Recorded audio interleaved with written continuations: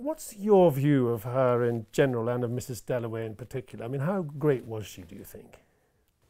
I think she was terrific, actually. I mean, I think that she in many ways, reinvented the novel, at least put it on a kind of recognisable 20th century track after the Victorians and the Edwardians, the great thing with her is, you know, summed up in that declaration, she said, you've got to look within, she said, and write about people's consciousness, as surrounded by wonderful everyday detail. And that's she made what it she much does. easier for the reader than Joyce did, didn't she? I mean, her books are easier than... Certainly, certainly.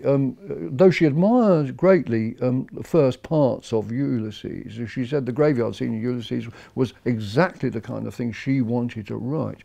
But as that novel went on, she came to hate it, and she deplored its sexiness and so on. But she did admire the inwardness of Joyce, but she took it further than him, and I mean that's her great thing, presenting people in with their thoughts and so on exposed on the page, and wonderfully so, terrific intimacy with what's going on inside people's heads. At the same time, giving you them in response to terrific everyday detail. Mrs. Dalloway is set in London, and you get this tremendous sense of 1920s London. Now, a lot of it is very posh London, and you know that you can complain about Virginia Woolf's obsession with, you know, the upper bourgeoisie and the aristocracy and posh intellectuals and so on and so on. But leaving that aside, I mean, the way in which she presents people within a terrifically realised social context. It's not surprising she admired a lot of modernist painters like Cézanne. I mean, the colour in her work is terrific, and that's what's good about her. Now, of course, she did go mad. Of course she did, but there's no sign, I think, of that madness in Mrs. Dalloway, like there is in some novels. There are some of her early novels where you think she was mad writing this passage. It's kind of frenzied and of course insane. she had bouts of madness all the way She certainly did, and she did say about writing Mrs. Dalloway that it hurt her head. She was thinking of the way in which she kind of weaves things together, a terrific weaving process. The detail is extraordinary, and the way in which she puts it all together. That's the sense in which it hurt her head. It's not that she was going bonkers at the time, unhappily.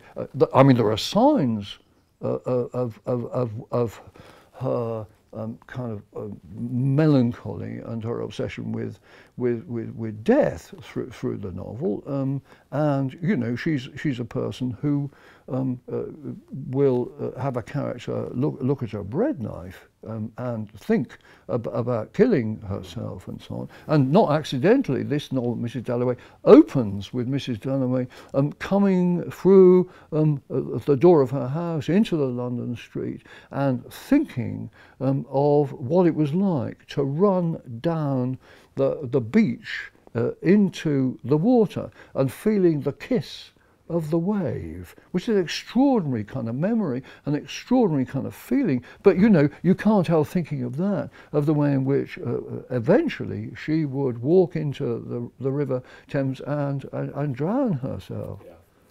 On that detail, when you did an introduction to, I think, the Vintage Classics edition, you quote a passage quite early on. In people's eyes, in the swing, tramp and trudge, in the bellow and uproar, the carriages, motor cars, omnibuses, vans, sandwich men shuffling and swinging, brass bands, barrel organs, etc., etc. I mean, that way of bringing London to life. And you talk about the wonderful radical thinginess of, and it's that, isn't it? That contrast between that on the one hand and the fact that people's impressions, a character's impressions of it, are also skewed and slightly odd. Yeah. And of course it is true that the reality of London is very threatening. That is to say, Mrs. Dalloway, thinking about cars on the street, is also thinking about being run over by them.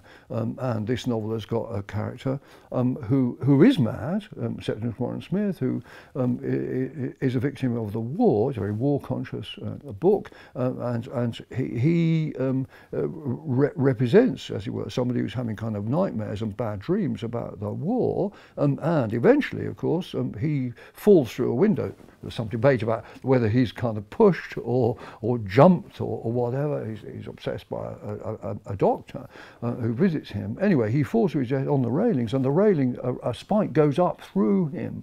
And Mrs. Dalloway, when she hears about this, she feels at our party, she feels that spike going up through her, and in a sense it represents the way in which Virginia Woolf, this novel and all her novels are, as it were, penetrated. They're pierced by grief, especially brought on by the memory of the First World War and men she knew who had died, and all of that, and a whole nation of men who had died, and she is pierced with grief, as Mrs. Dalloway is pierced by that hearing of that talk of the railing, and in that sense, what is kind of extraordinary, it seems to me, is the way in which Virginia Woolf makes you aware of life, the living,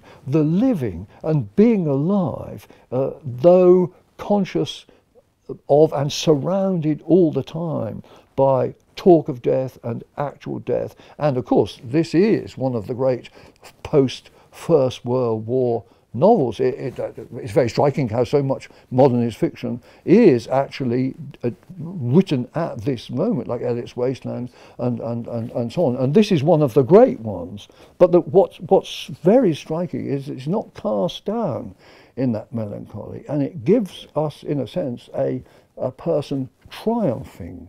There she was. There she was. Yes, is the last word. And the novel gives you this there-ness of a living person, living, as it were, triumphantly in the face of mortality. I mean, it is a novel, in a way, about what it feels like to be alive, isn't it? I mean, and the balance between sanity and insanity being really quite small, so that you see Mrs. Dalloway on the one hand and Septimus on the other, but they're not as unalike as we might think. Do you agree with that? That they're both, that there is a sort of delicate balance between the two, between insanity and insanity, she's suggesting. Not so much sanity and insanity, it seems to me, as between melancholy and brightness. I mean, that's the axis of this fiction.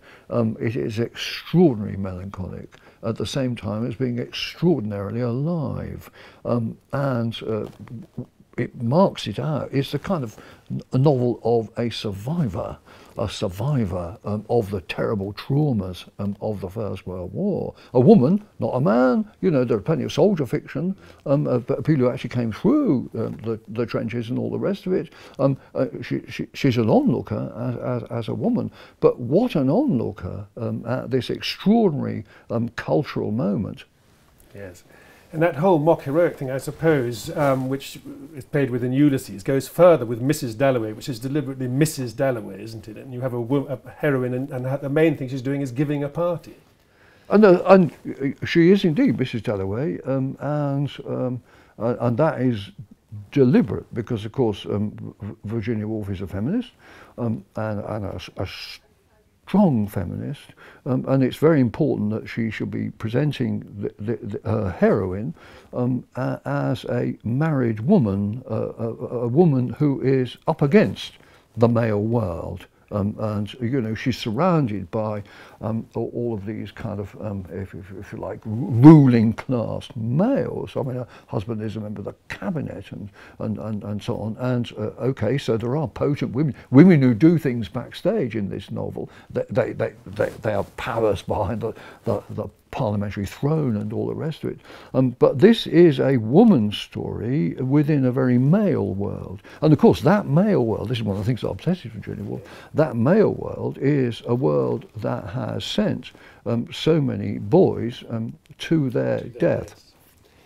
I think it was J. Hillis Miller who said that for Virginia Woolf, a novel was the place of death made visible, or some remark. So that, in a way, is what you're talking about with the melancholy. But I suppose, and there she was. It does end on a slightly upbeat note, Mrs. Dalloway. Oh yes, oh yes, oh yes, and that is its point, as it were. The continuing presence of the person. Despite everything, you know, and there are signs all around of death. You know, there's a wonderful incident where Mrs. Dalloway sees a troop of soldiers going off to the cenotaph, that First World War memorial. You're very conscious of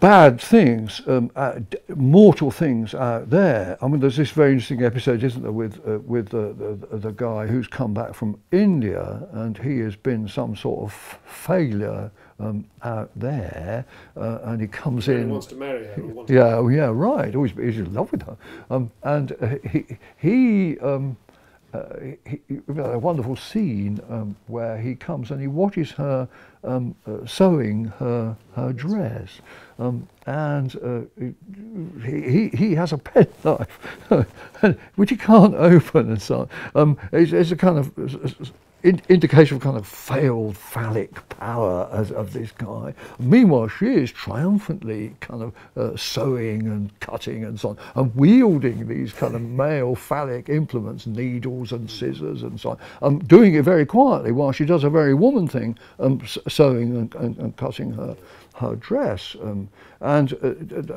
Where has he come from? He's come from India. He's come from out there. He's a colonial administrator. Lots of those in Virginia Woolf's novels, and he's had some sort of failure.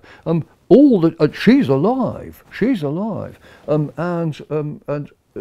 triumphant. He is a complete fact. He can't open his penknife, okay, and he represents, as it were, the male world, male colonialism, and so on.